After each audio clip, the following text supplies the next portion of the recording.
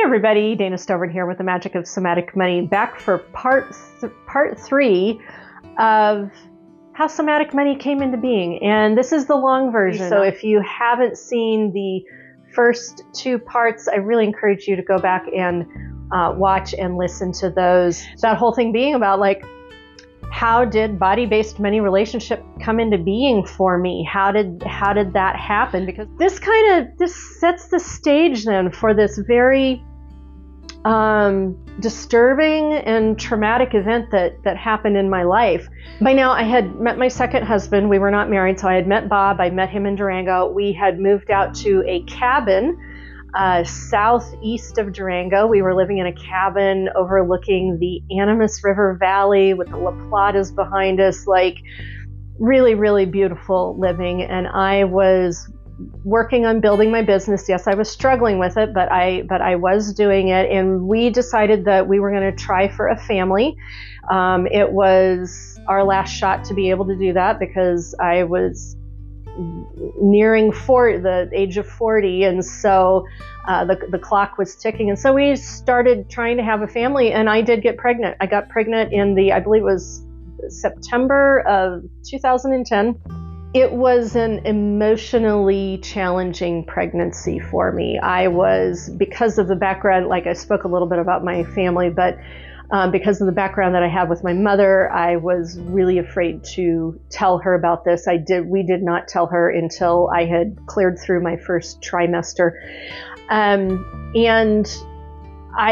What I know now that I did not know then is that by being pregnant with my son, his physicality and his energy in my body was naturally beginning to displace a lot of the deep-rooted trauma that had been sitting in my body that I didn't understand was there. So up to that point, I had done a lot of awareness work and healing work concerning the dysfunction in my family, and I knew it in a general nature, but I did not know the secrets.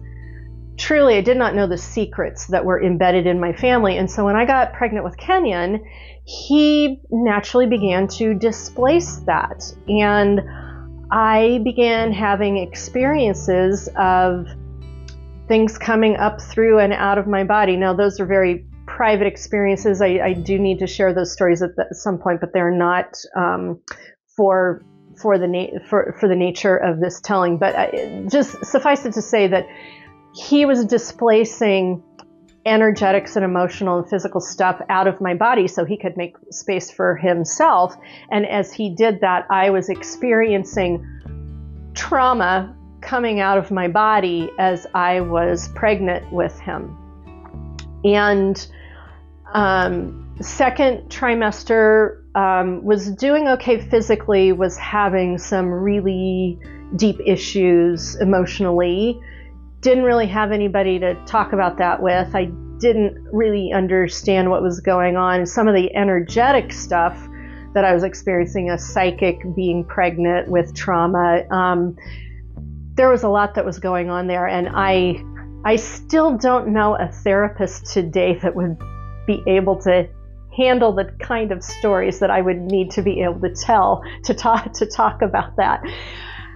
Anyway, suffice to say, it was very intense. It was, at some points, it was traumatic being pregnant, and very much did want the pregnancy, very much did want to have a son. And I arrived into, it was the end of the second trimester. We were right around week 25, week 26, and I began to experience preeclampsia.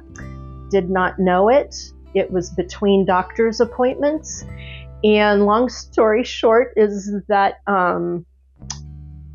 early one morning, Bob got me out of bed because I was shaking, I was having seizures. He got me to the hospital, and my blood pressure topped out at 275/175, and they took me into surgery for an emergency C-section to deliver Kenyon, and he was not quite old enough for his heart to take.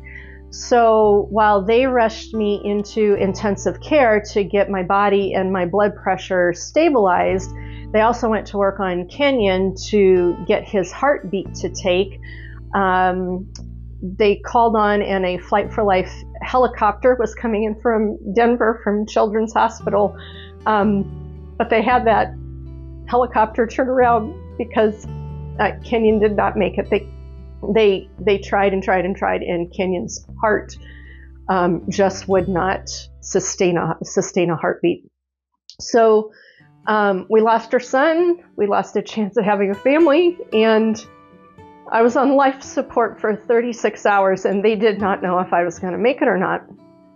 And after 36 hours from, I guess, what the doctors were able to tell, they decided to go ahead and begin to pull me off of life support. And I was able to come into consciousness and sustain being here. And the crazy thing is they put me through a CAT scan.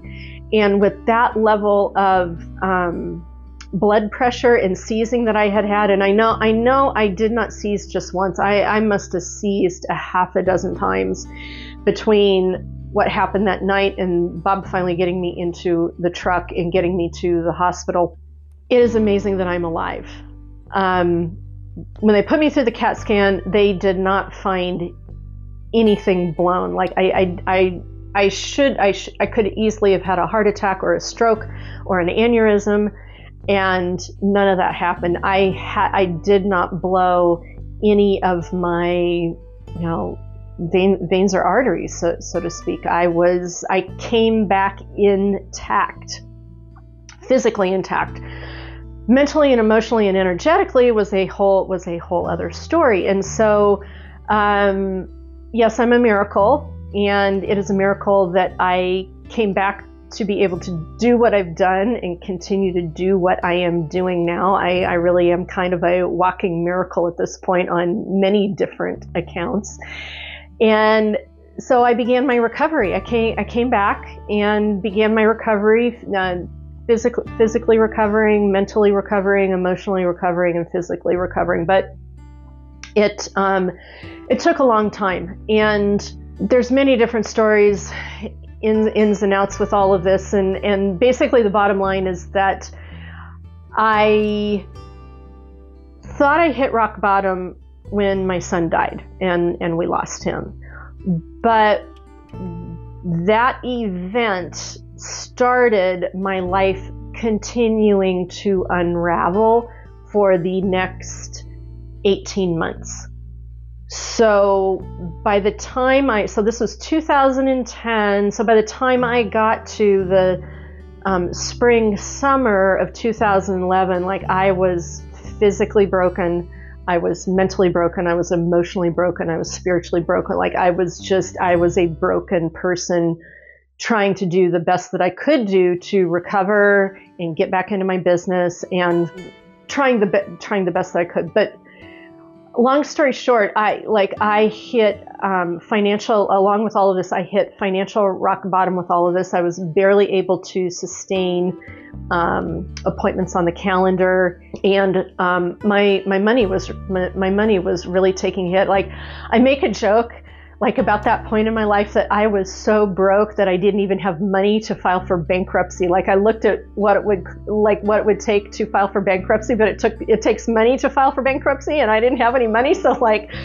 there was this whole thing about wow, this is a crapshoot at this point. And so I headed into the fall battling with credit card companies and not knowing how to keep my business going, and in a severe amount of grief. Now you got to understand, like Kenyon had shifted all this stuff in my body, and then like when he left my body, there was all of this stuff happening in my body, not only physically but mentally, emotionally, and energetically. Like what I said before, Kenyon dislodged age-old, I think, past lifetime familial lineage, and this lifetime the trauma that had been sitting in my body. And so when he left my body, not only was I grieving him and struggling with my business and dealing with bad finances, I was also coming to terms with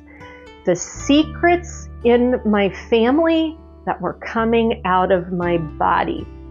So in the middle of all of this, I was coming to terms with beginning to realize that I am a survivor of infant incest. I am, and not just, and that's not in a vacuum, because it came down the family line from my mom and from her dad, my grandfather.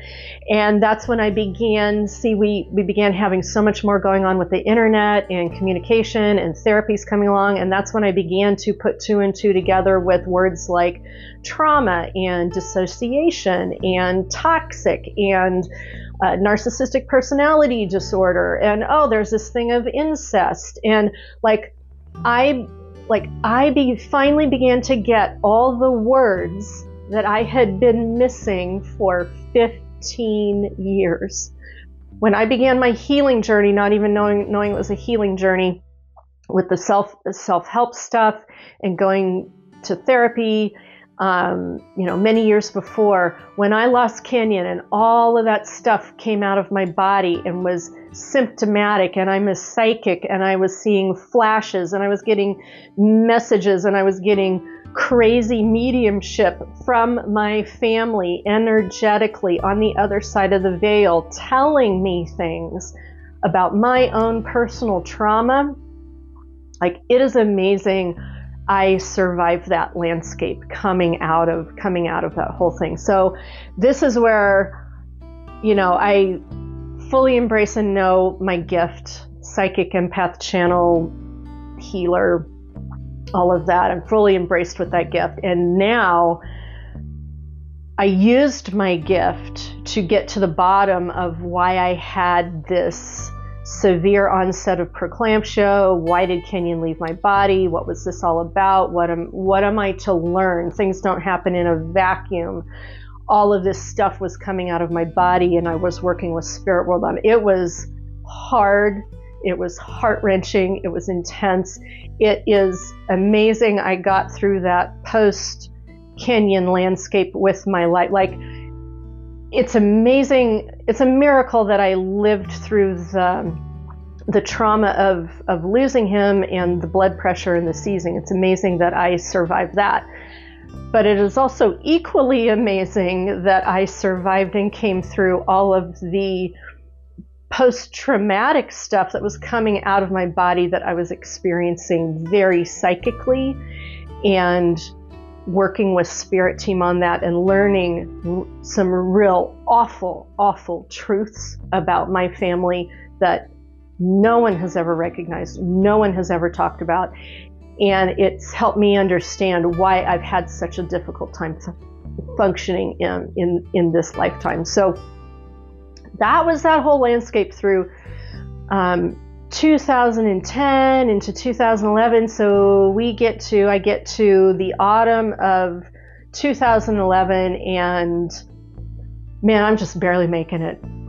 People don't know it, because when you're a coach, you gotta people don't want to hear about your shit when you're a coach. And when you're doing session work, you are holding that space for other people. It is not about you. And so I'm barely holding it together to be able to do that, talk about Chiron wounded healer. And I'm barely holding it together with my finances, and I'm barely holding it together coming through this post-traumatic healing experiences that I'm going through. And it's the fall of 2011, and not too many people knew what was really truly going on behind the scenes, but a very close friend at the time, Mary Alice, she knew I was going through some stuff. She didn't know how bad it was because I hadn't let on. She didn't know how bad it was, but she knew it was bad. And in the middle of going through all of this, out of the kindness of her heart, she said, "Hey, Dana, I'm going to Pagosa Springs, Colorado to go do a water yoga class at the hot springs. I've got this hotel room. Why don't you take a break? Why don't you come on over, stay at the hotel?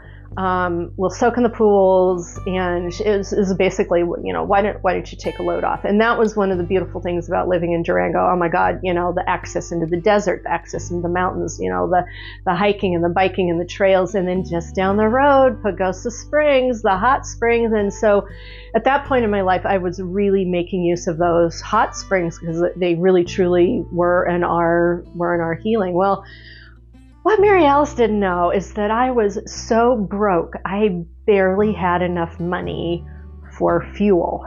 I literally was counting out change to pay to get fuel to get to Pagosa Springs and have a little bit of a meal and come back from that. And on my way to Pagosa Springs, I had a panic attack. I got in the middle of those hills and hollers. I'm driving along, and I had somewhat of a panic attack and pulled over the side of the road, and I nearly turned around. I almost turned around, but something said to me, it's no, you just got to get there. You just got to get there. And I did get there, and I went to the front desk, and they gave me the room key, and I got into the room, and I opened up the room, and Mary Alice, God bless her, she had set up this entire room in this beautiful, she had crystals up and tarot and unlit candles and aromatherapy.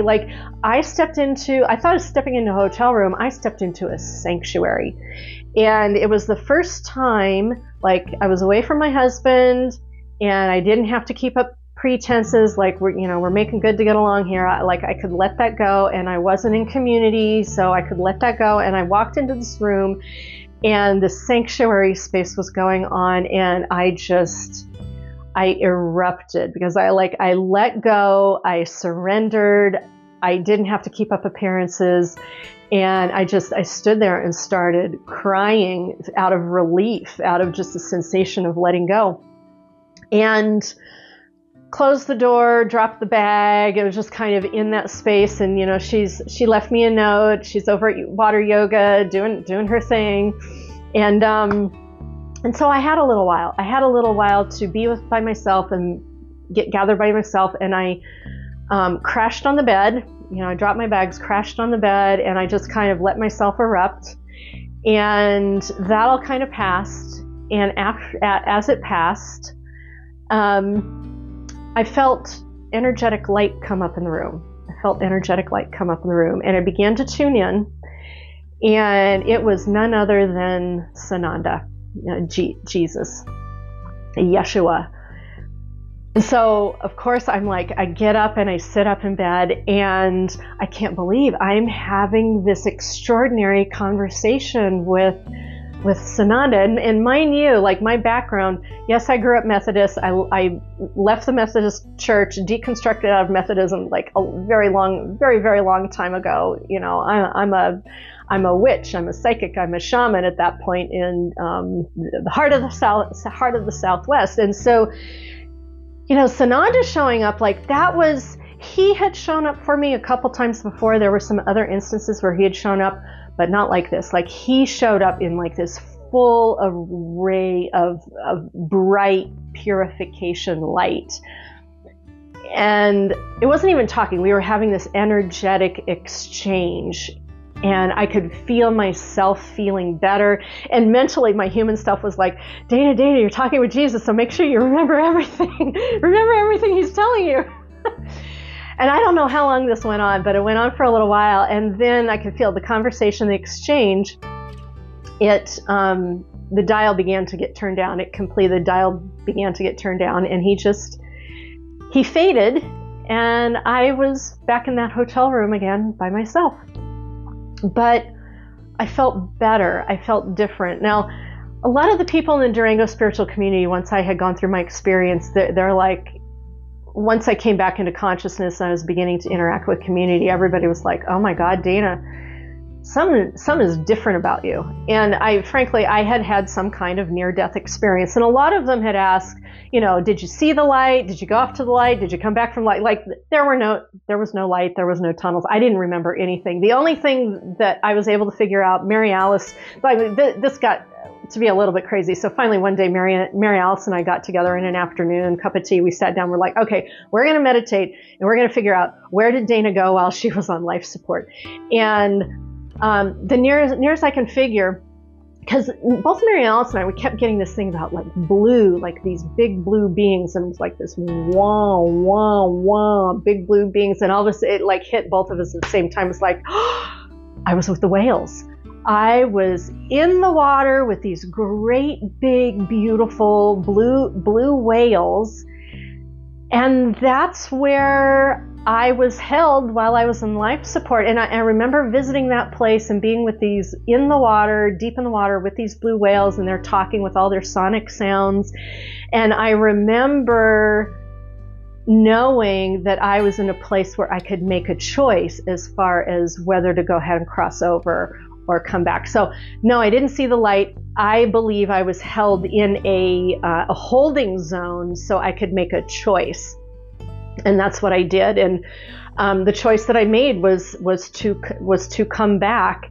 And in that meditation with Mary Alice, I remember being very clear in that holding zone that I decided to come back, and I decided to come back to do the work that I had initially set out to do on the planet.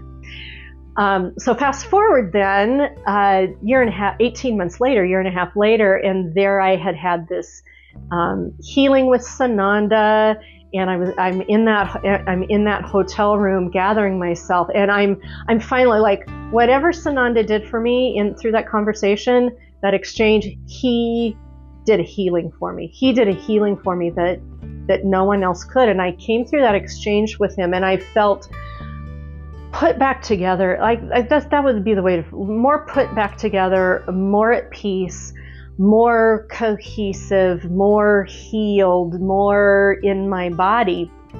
And so that's what happened. And I'm thinking, whew, great, good call on Mary Alice's part. I came over, the healing has happened, we're good. And like so many of my healing experience, there's usually a part one, a part two, there's all these different parts. And so, no, Sananda, the visit from Sananda set the stage. And then I could feel like once I kind of had my bearings again, and mind you, like I have tried many times to go back and try and remember what Sananda told me. And they wiped my data banks. Like I can't remember a thing. I can remember the sensations, but I cannot remember mentally what that exchange was about. So anyway, he dissipated out of the room, and I had a little time to gather myself.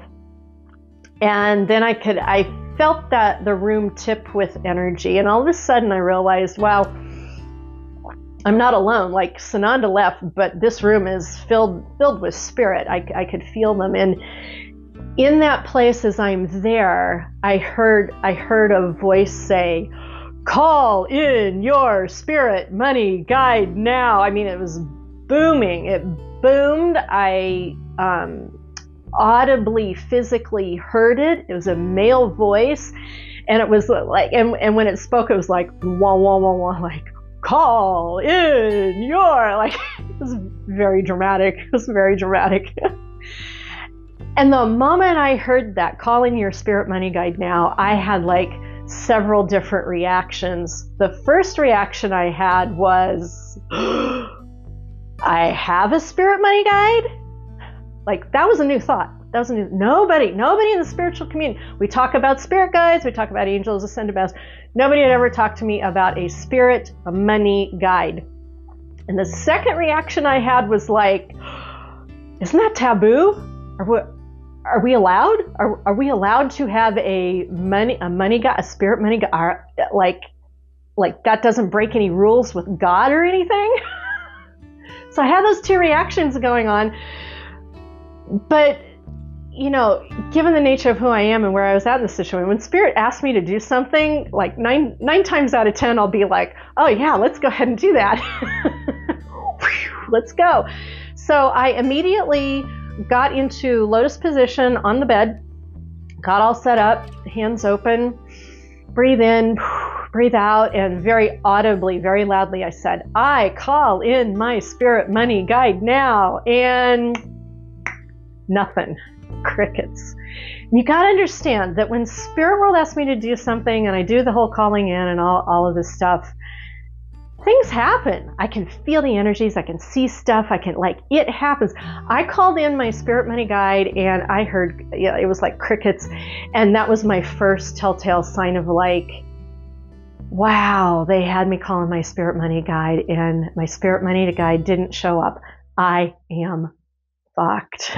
Like at that point, I understood why I had had such a difficult time, challenging time with money on planet Earth, because if my spirit team told me to call in a spirit money guide and no spirit money guide showed up, like that just told me right there, like, no wonder my money doesn't ever feel like it really works, and no wonder money doesn't make sense to me, and no wonder, like I had all of these epiphanies go on. And as that's going on, and I'm feeling like, okay, I called in my spirit money team, my spirit money guide, and he didn't show up. Like, now what am I supposed to do? And I'm right about the time I started going, now what am I supposed to do? I felt on my right side this vortex open. I mean, this is like science fiction kind of stuff. It's like vortex open.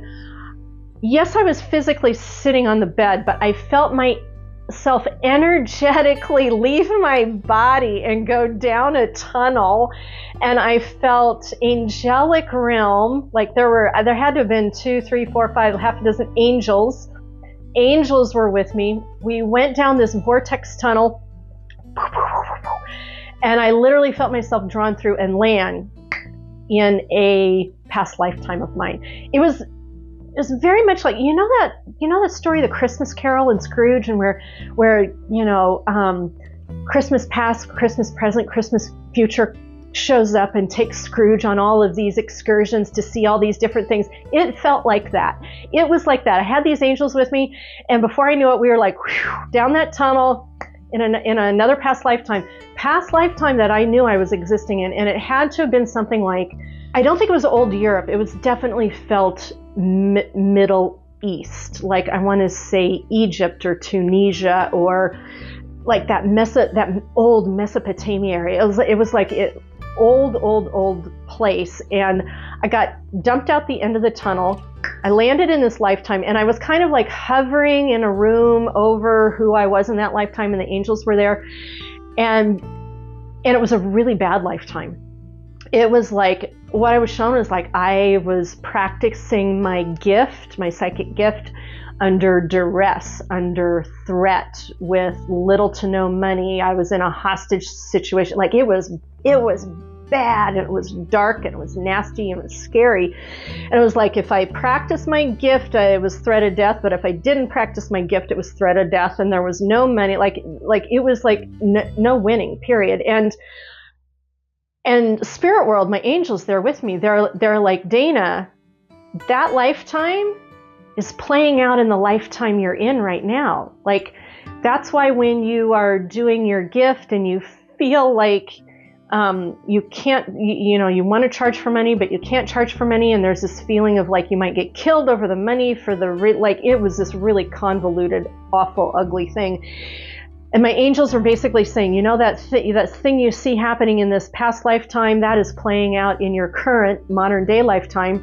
And they asked me, they said, do you want to do it anymore? And I'm like, hell no, I don't want to do that anymore. And they're like, okay. And the next thing I knew, then they started telling me and showing me all these different energetic things to do, things to say, energetic energies to run. At this point, I don't remember what they are now. I need to go back to my journal and take a look at the specifics. Basically, my angels were helping me run and do healing work, coding work through my DNA, cellular coding in my body. And the sensations that I had was that the energetic coding from that past lifetime that had transferred into this lifetime, the angels were helping to show me how to change the coding in my body to let go of that past lifetime and heal my body into better time, better space this lifetime, right? So we did that, and I'm still in that room in the past lifetime, and we did that energy work, and I'm beginning to feel a little bit better. I'm like, oh my God. And then the energy, it kind of cleaned up, and the angels, it's kind of like they scooped me up or something and just came back through the vortex tunnel. I'm like, wow. Like I collected myself back into my body.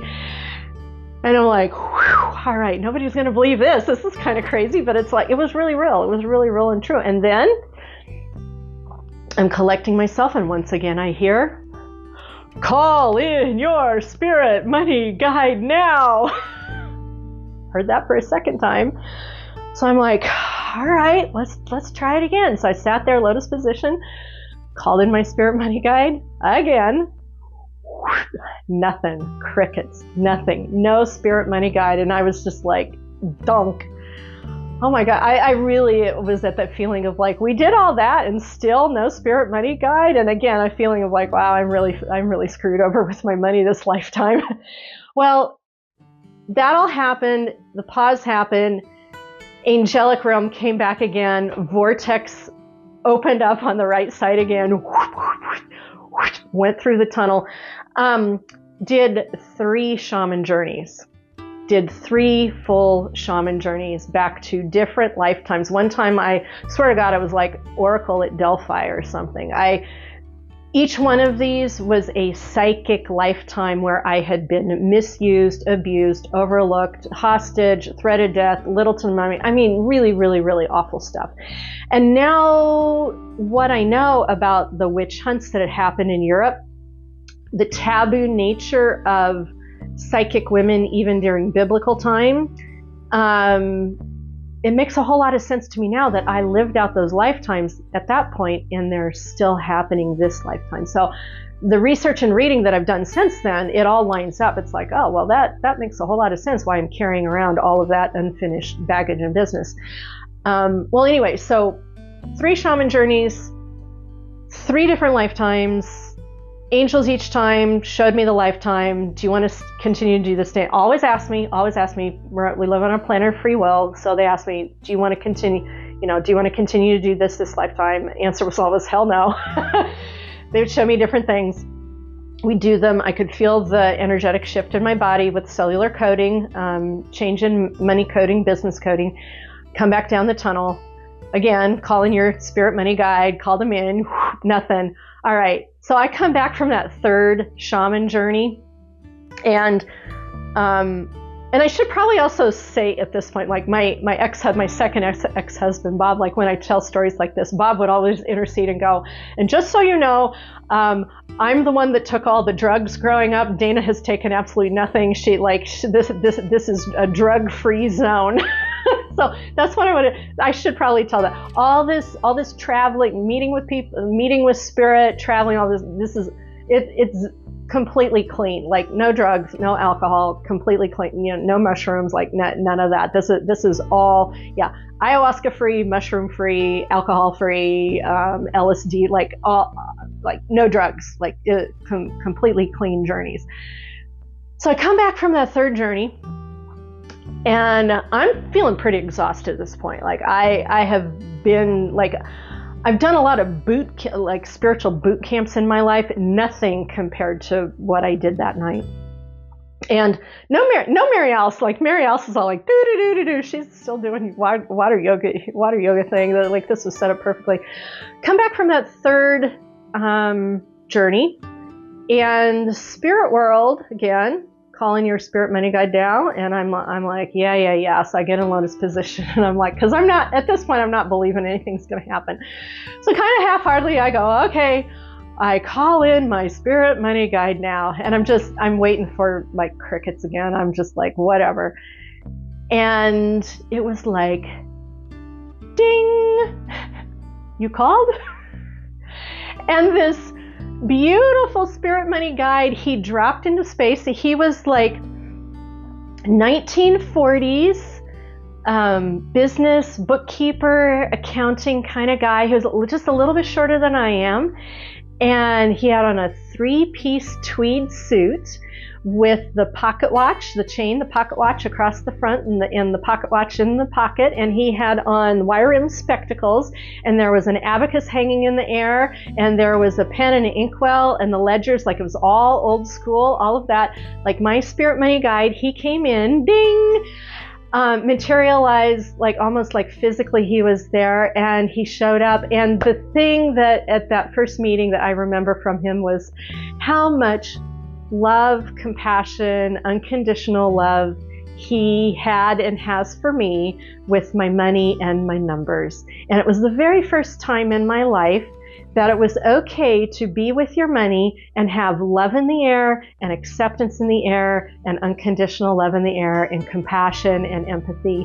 And he was the first being who seeded with me a sense that numbers can vibrate intelligently with love. And I felt such a sense of acceptance and healing that no matter all of the bad financial decisions that I'd made, or thought that I'd made financially, or all of the awful financial things that had happened, or all of the things that I didn't understand about money, the spirit money guide, he forgave me. Like, he didn't even say a word, but there was a feeling of forgiveness, of like, no worries. There's no shame here. There's no blame here. I'm holding a compassionate financial container with you. And it was so lovely and such a relief and so beautiful. And I had this feeling of like, oh my God, I had to cut through all that crap of those awful past lifetimes and do all of that healing just so a spirit money guide could show up. Just so all the blocks that I've been carrying around to not receive financial help, physically, energetically, emotionally, spiritually, all the blocks I've been carrying around, it's like those had been dissolved enough so that when I called him my spirit money guide, he could show up. And this is where I want to pause and say to all of you that yes, I am special for who I am in my lifetime, in my walk. And so are you. You are very special for who you are in your lifetime, your path, your journey, your walk. And I can call on a spirit money guide. And if I can call on a spirit money guide and have him show up, or her show up, or they show up, so can you. You in your lifetime, if you're sitting here watching this going, oh, that's really special for her, I wish that could be for me, and and I can't spit it out fast enough. It totally is for you and is now for you, and it is yours. So right now, I want you to call in your spirit money guide, or your spirit money guides, or your spirit money team. I've got a lot of names, or your divine financial light team, or your money angels. Like, there's so many of them. And there's so many of them here to work with us and for us on this money stuff. There is no separation between you and the money and the spiritual world. Like, for so long, money and business has been in one area, spirituality and God has been in another area. They have not been allowed to touch, and now we get to let them touch. And so I am here to tell you right now today, please call on your spirit money guide to come in and love up on you with your money and your numbers, and give you healing, and give you love, and give you that unconditional, compassionate space for your money to do better. And most of all, this is to let you know you are not alone with your money. In the toxic financial patriarchy, the 3D world of survivalism, we get told you've got to go off and do your money on your own. You have to teach yourself on your own. We're not going to show you. Go figure it out yourself. That's the financial culture we live in, and it is bullshit. And so what I want you to know is, first, you are not alone. You have help. And that help, it's voluminous help from spirit world. And if you call them in and ask them to be there, they will begin to come in and support you and help you and guide you. And that's what began to happen for me as I left that very spiritual experience in that beautiful hotel room that Mary Alice had set up. And the crazy thing that night was that I finished that experience and I was ravenous I was hungry at that point, so I was ravenous. So I left the hotel room and went and got dinner. And as I'm at dinner, I was madly trying to journal everything, trying to remember everything. And I got back to the hotel room, and I wasn't even back in the hotel room 10 minutes, and Mary Alice showed up. So this whole thing was incredibly orchestrated by spirit world. There was no accident. This was supposed to happen. This was I believe it was preordained along my path. Since the preeclampsia and the high blood pressure didn't kill me off, they gave me this.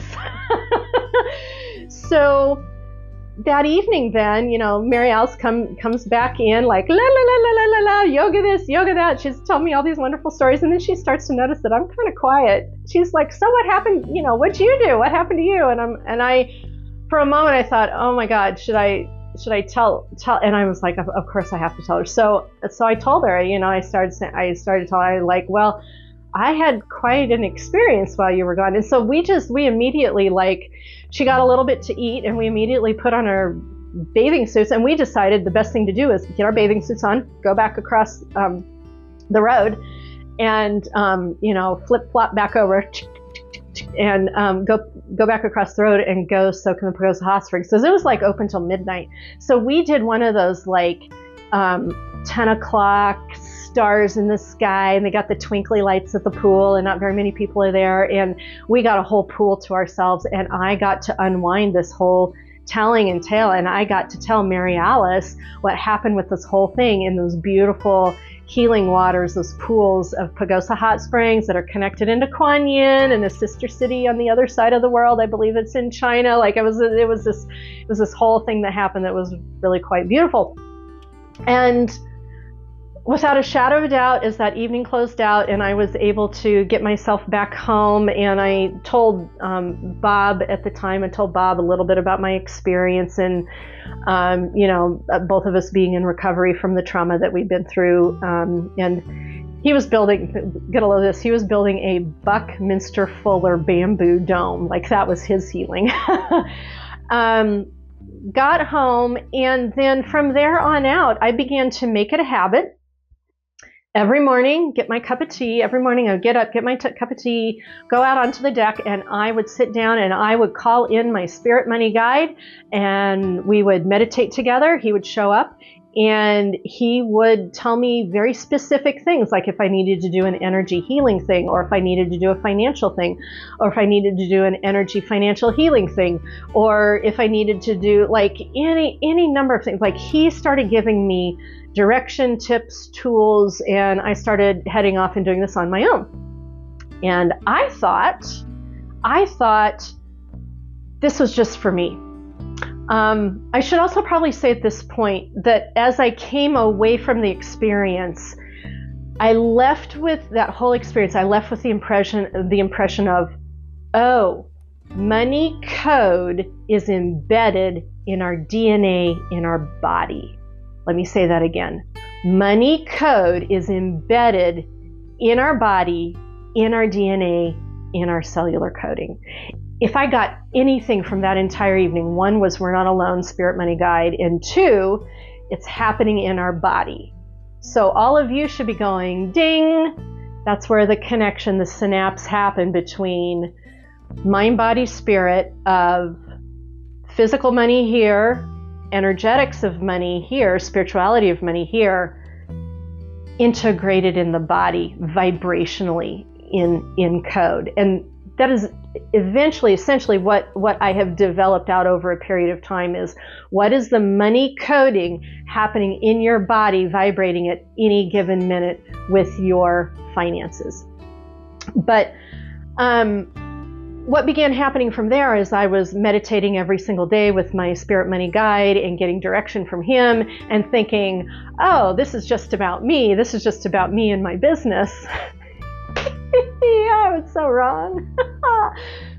Spirit World started bringing people to my front door to do sessions, and we would get into the sessions and I would begin to find out, oh, what they're unfolding in front of me, they started telling me these very personal, private, financial issues or dramas that were going on. And when this was happening, Spirit World started elbowing, like I could feel them nudge, nudge, nudge, nudge, like, tell your story, Dana, tell your story. And my brain talk with them was like, that story's kind of crazy. Like, Bob knows a little bit, Mary Alice knows, nobody else knows.